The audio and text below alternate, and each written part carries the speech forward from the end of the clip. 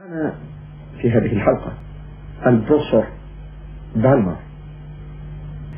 عندما التقينا معه وعرضنا له أوجه الإعجاز العلمي في القرآن والسنة كان يندهش، فقال هذا كتاب عجيب يصف لنا الماضي ويصف لنا الحاضر ويصف لنا المستقبل. ولكنه كغيره من العلماء يقفون مترددين في أول الأمر، ثم بعد ذلك يعلنون ما يعتقدون. ولقد قدم بحثا في القاهرة حول الإعجاز في مجال علم الجيولوجيا، ثم ختم تصريحه، ختم بحثه هذا بقوله: أنا لا أعلم المستوى الثقافي الذي كان عليه الناس في زمن محمد صلى الله عليه وسلم، ولا أدري في أي مستوى علمي كانوا، فإذا كان الأمر كما نعرف عن أحوال الأولين والمستوى العلمي المتواضع الذي ليس فيه هذه الإمكانيات، فلا شك أن هذا العلم الذي نقرأه الآن في القرآن هو نور من العلم الإلهي قد أوحي به إلى محمد صلى الله عليه وسلم. فهو ذا ينهي بحثه بهذا التصريح. We need research into the history of early Middle Eastern oral traditions to know whether, in fact, such historical events have been reported. If there is no such record, it strengthens the belief that God transmitted through Muhammad bits of his knowledge that we have only discovered for ourselves in recent times. We look forward to a continuing dialogue on the topic of science and the Quran in the context of geology. Thank you very much.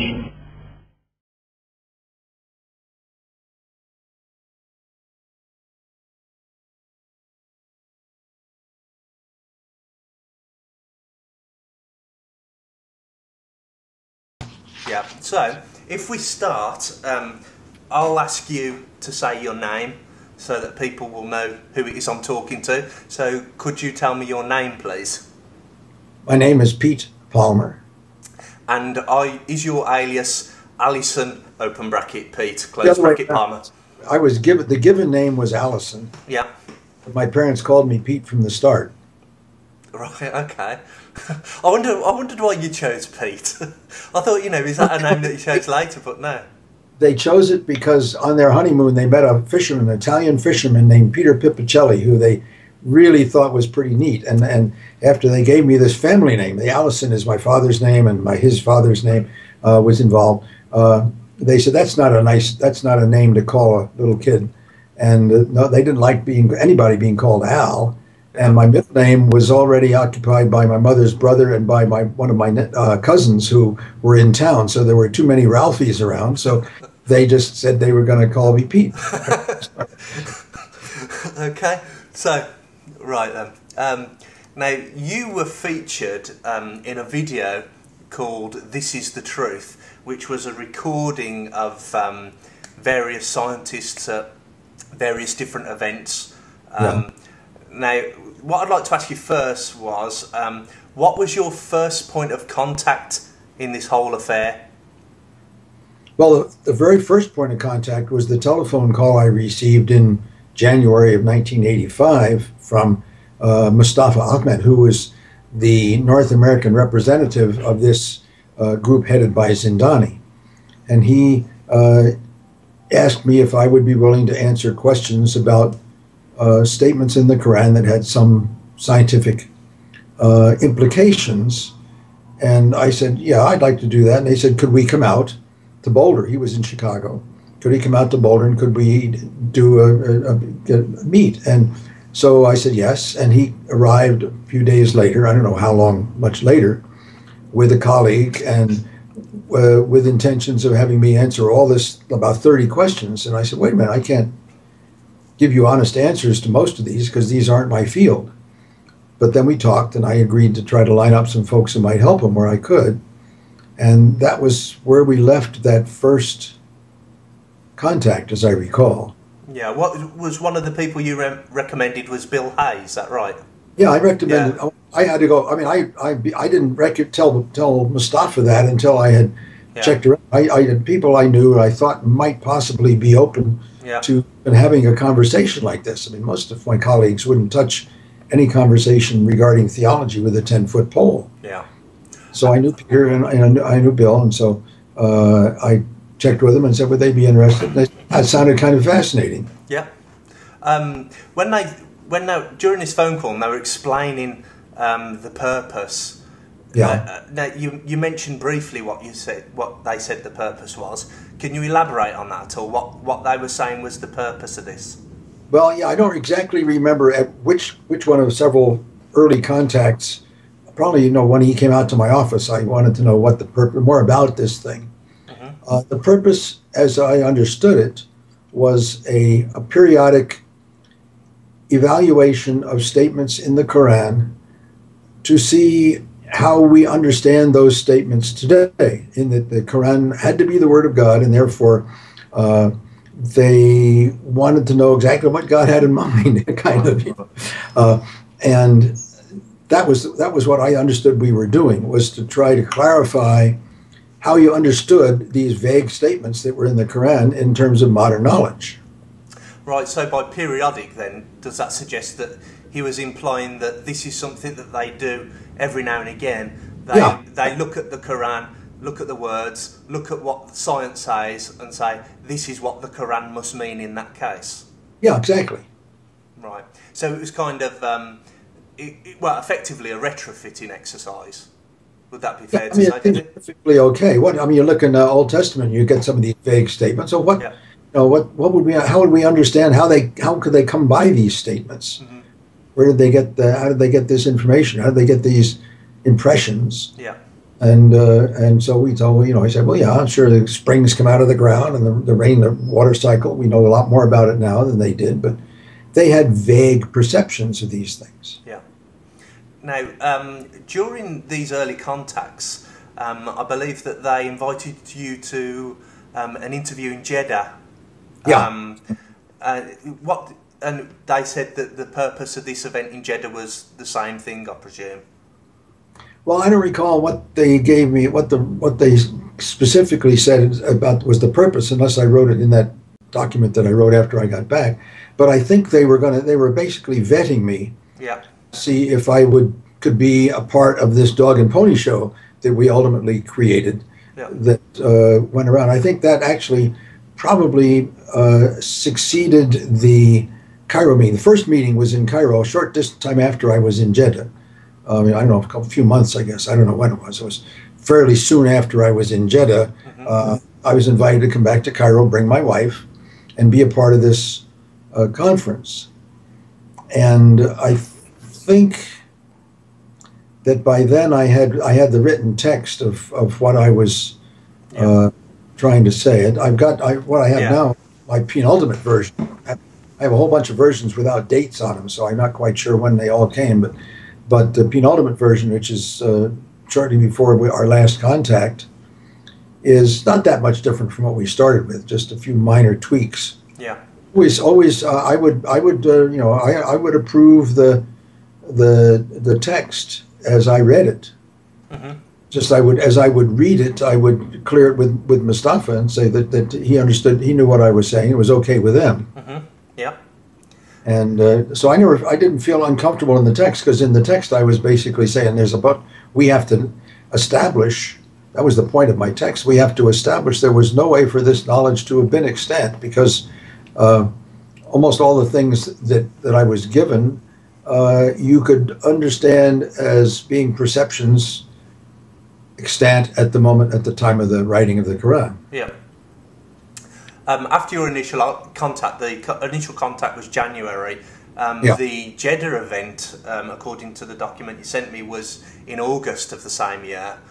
And they did an interview with you in front of cameras. Oh yeah. Do you remember that? And how long did that go on for?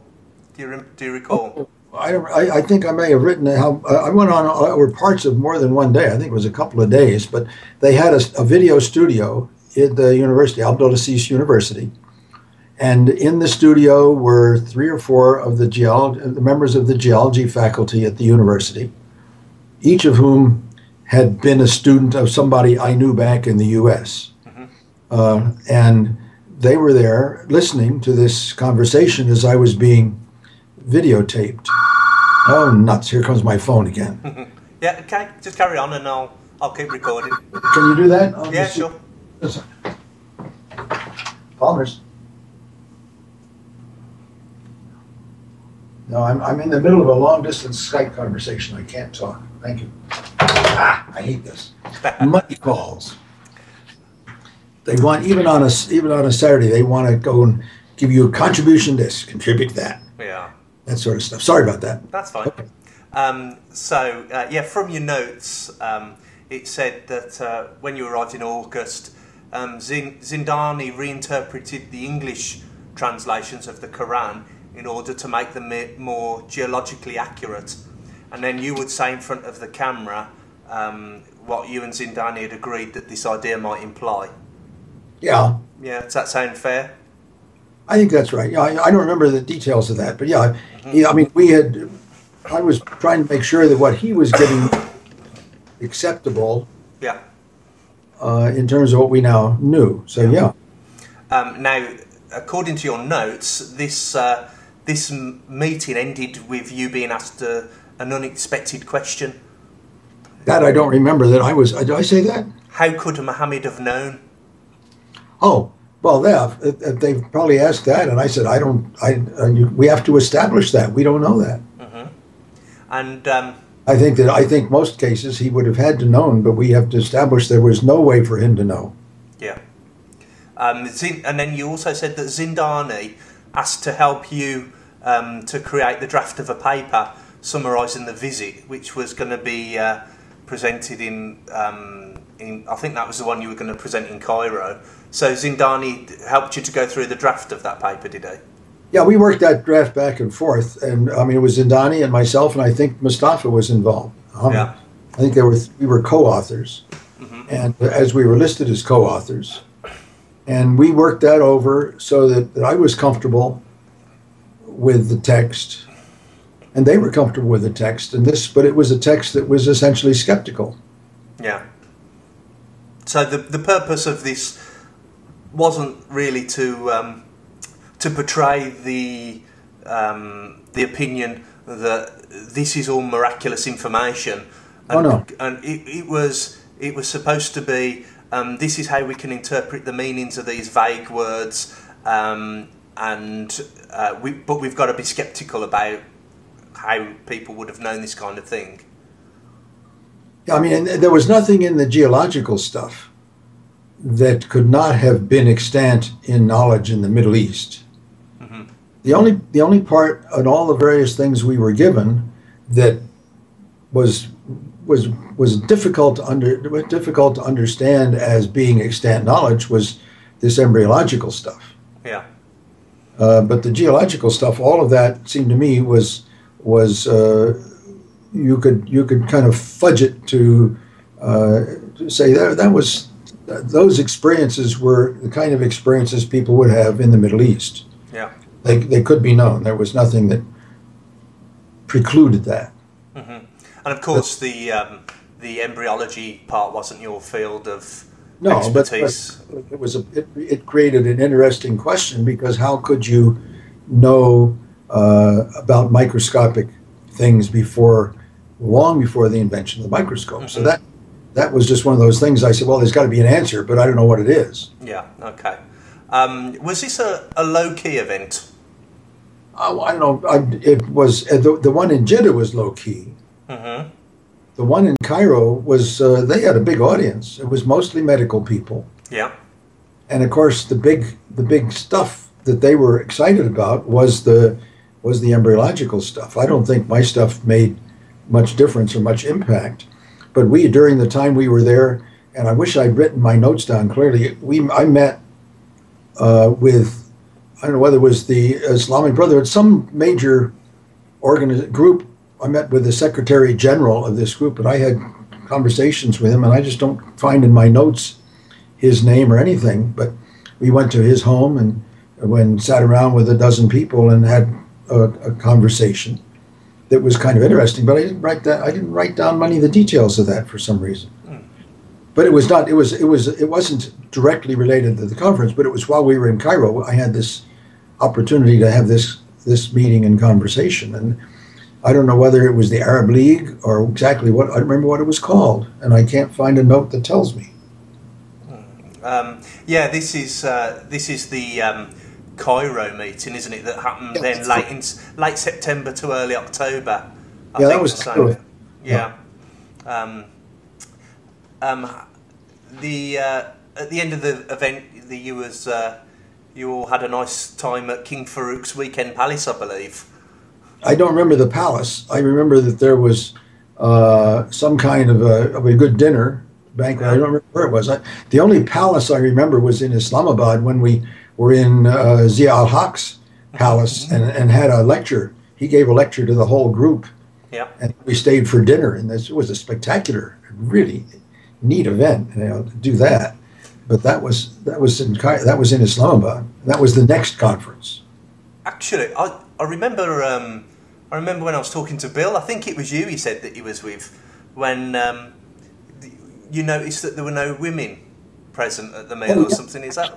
Yeah, and well, what was interesting, there was one woman that we talked to who was the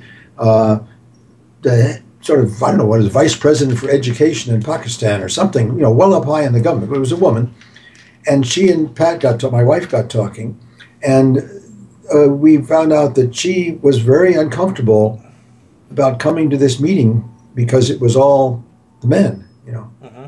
She felt uncomfortable about it. And we found that was kind of interesting, that she didn't, even though she was very high up in the government, she felt uncomfortable being in the conference. I think the women were there because at the Zia al-Haq dinner, there were the wives of myself and Peter Hildebrand and this lady. They had a separate table in the dining area in Zia al-Haq's palace. Yeah. But she said, the woman said she was pretty uncomfortable being included in a sense because it was somehow not Muslim, right? Now, there was a... The wife just... That's fine. Hold just a second. What's up?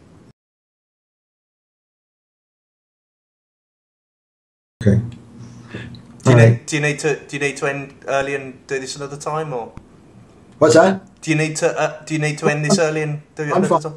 No, okay. Now, this affair in Cairo, I believe it ended with a bit of a furore when you made a suggestion about the implications of Muhammad's illiteracy. No, that was us, Islamabad. That wasn't Cairo. Was it Islamabad? Yeah. And that was after Cairo, was it?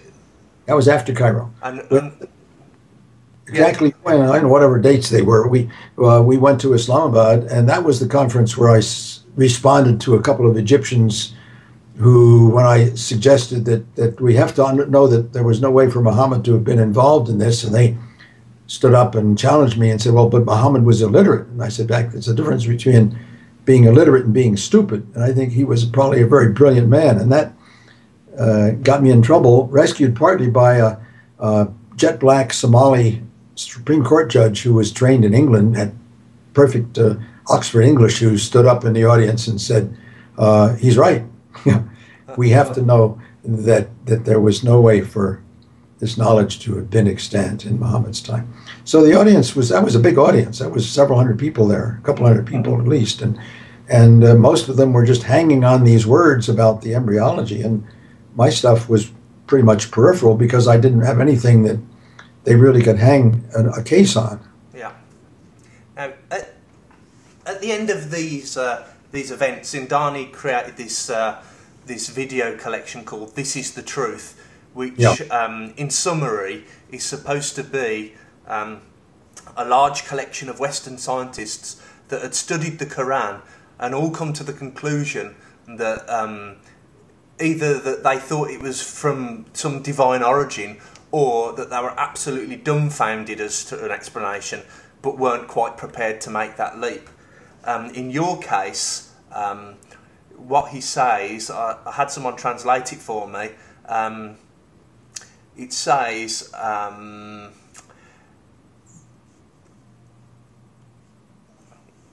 don't know the cultural level which the people at the time of Muhammad, peace I be got that quote here, yeah. Yeah, that I don't that quote. Yeah, I got that here. I know. just before, a quote from me. Yeah, just before you reply to that, can I just read it out for the sake of the recording? So that, sure. Yeah, so that people know what you're responding to. It says that you don't know what level the people were on at the time, but if the position is, and we don't know, basically that these people couldn't have known these things. It goes on to say, there is no doubt that this knowledge which we read now in the Koran is light from the divine knowledge that has been revealed to Muhammad. That's not me. Not me. I never would have said that. So at no point did you suggest that there would be no doubt that this information in the Koran is from a divine origin? Oh no, because I was a total. I mean, I totally didn't believe that was. There were rational explanations for everything. Yeah. Just understand how we explained a couple of them, but that didn't mean that was therefore divine knowledge. I think we had to be sure there was not an explanation, and the one mystery was the embryonic stuff, and I found an explanation that satisfied me anyhow. But that was long after we'd finished. Yeah, yeah. I thought this part of the video was a bit suspicious, because if you had said that there's no doubt that this is information from a divine origin, that they would have said, look what he said next, and then put the video footage on of you saying those words. But effectively, the most juicy part of what you were alleged to have said wasn't shown, and Zindani simply presented, oh, by the way, after that, he went on to tell me that he thought all of this was probably from God. So I always thought that bit was a little bit suspicious, just to say the least. I never, to my knowledge, believed that this had a divine origin. It had a rational human origin. Another thing that I actually remember reading from that script is that you were apparently astonished by the accuracy of the information in the Quran, and you said, "What is this wonderful book?" Doesn't sound like me at all. I believe that the information that he asked you to look at was something about the lowest point. Yeah, I mean that was in the first interview in Jeddah. Yeah, where they had this, because I had brought my globe with me. Mm-hmm. You know, I'm familiar with this globe. It's a really neat globe. It was put out by the National Geographic probably 40 years or more ago. But they had this statement, and they were right there printed on the globe was lowest point on Earth. And so I said, that's kind of neat that that the Quran mentions that, but it doesn't prove anything particularly, because they just happen to be in the right area. Yeah. I mean, what would you describe? How would you explain that information being within the possibility of human knowledge at the time? Is that something that you would be able to see? You would be able to look around and say, this looks like it's the lowest place in the region? I mean, if the people of that time, I think, yeah, that was probably known that was the lowest point in their world.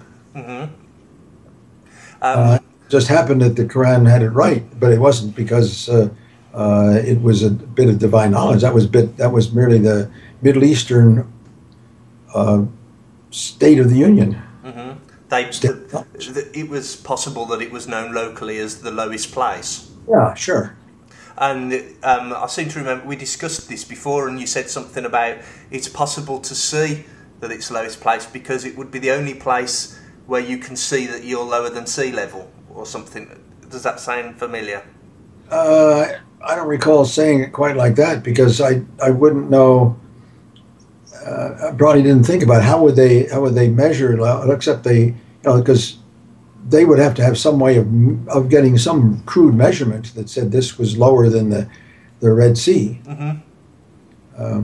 And maybe that's all. They just figured that they had some sense of elevations by then. Maybe the Romans had done that. Yeah. So they had that knowledge, but I didn't. I never was I thought it was just kind of neat that they had it as the lowest point, and that's what the globe showed it. But that didn't mean anything else. Really, this is basically the end of my prepared questions.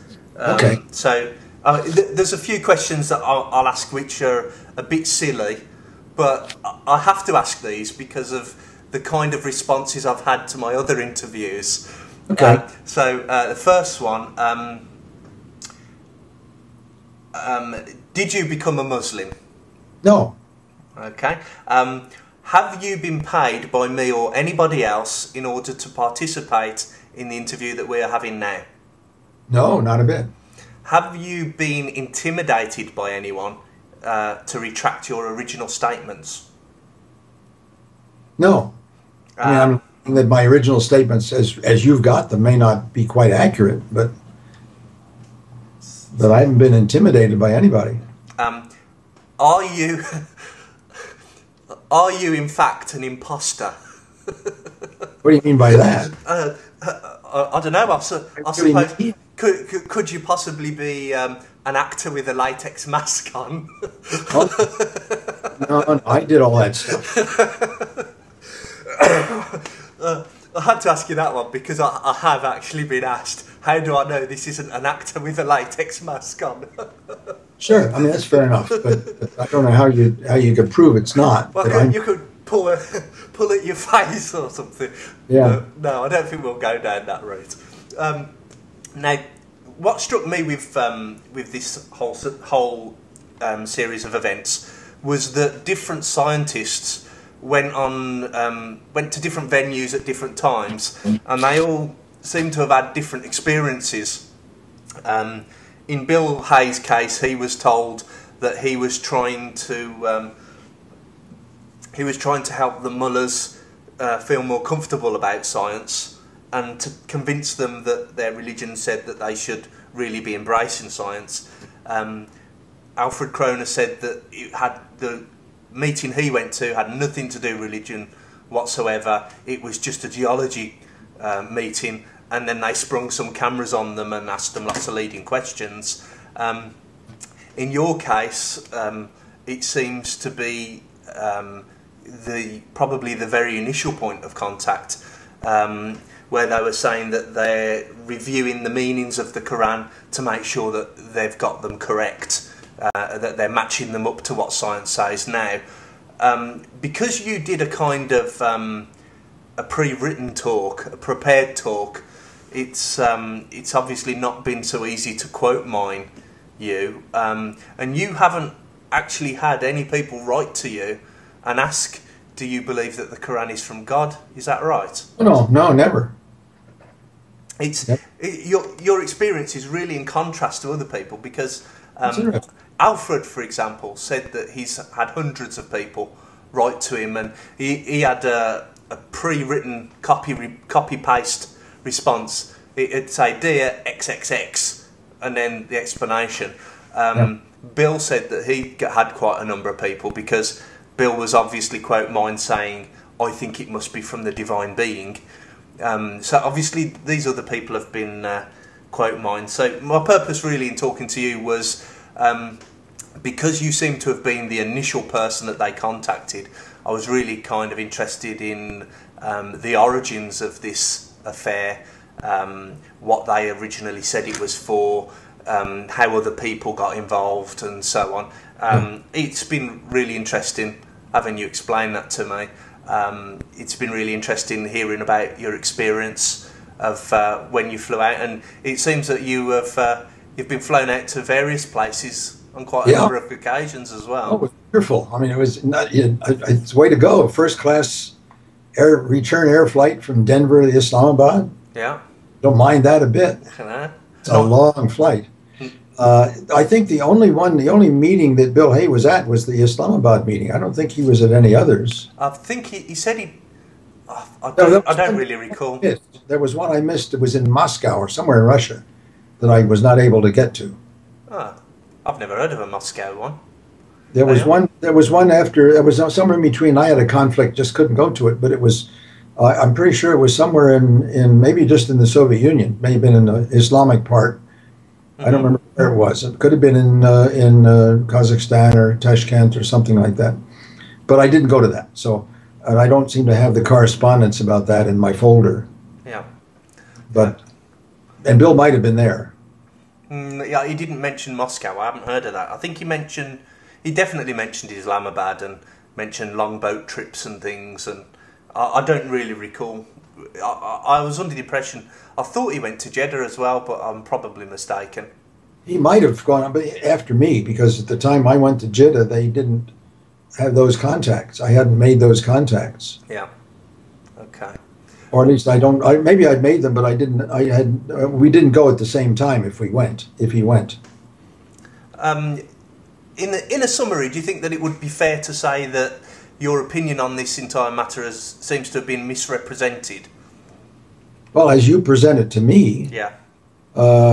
It seems like in some cases I've been misrepresented. Fortunately, I have the text of what I read in all those meetings, and I didn't deviate. I didn't deviate from that text in my presentation. And in the question answers, I didn't get. I always said, we have to establish that there was no way for this knowledge to have been extant at that time. And do you in any way endorse the proposition that the Koran could only have come about through some supernatural origin? No, of course not. Right, okay. And finally, just for to cover myself legally, do you give me permission to make the contents of this video recording public? Yeah, I kind of would like to see it. Yeah. You're going to make public before you do it. Well, what I'll do is it's going to be uploaded in its entirety unedited. So it's going to include people phoning you up to ask you about financial matters and things. It'll all be there because I literally want it to remain 100% uncut.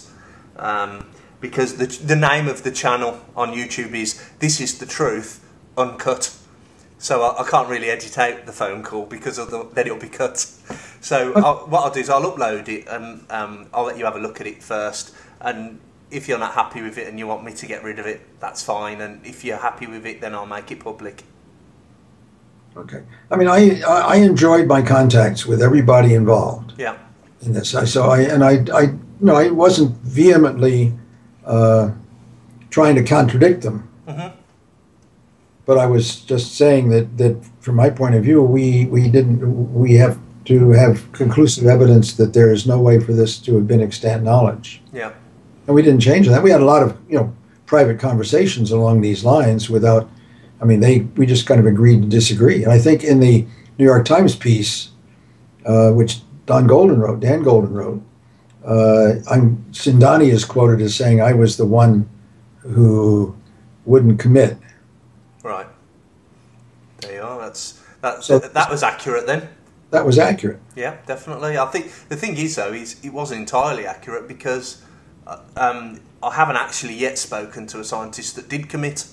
I've spoken to about 5 or 6 on the phone. You're only the 3rd video interview I've done so far. And so far, every single one of them said that just wasn't my opinion at all. So it would seem that you weren't the only one that wouldn't commit. Maybe what he really meant was the others were much easier to make it look like they'd committed. They were more tactful. I don't know. Yeah, they were a bit more polite, I think, maybe. Right. Okay.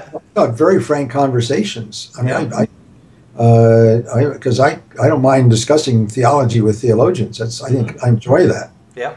And so we had discussions about where I came from and why I thought the way I thought, and that was okay.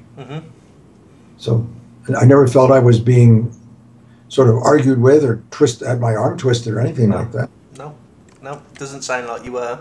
But as long as people realise that if someone uses you as an authority on the information in the Quran regarding geology, and that you as this authority say you've really got to be impressed by this, you should be quite convinced that this is beyond the ability of a 7th century human, that they know that this isn't something that they should be listening to. No, I never implied that at any point. That's brilliant. Right, okay, thank you very much. You're welcome. Pete, who's hasn't got the name Pete in his real name anywhere. Pete Palmer, thank you very much for your time. Thank you very much. Oh, you're welcome. Okay. Thank you.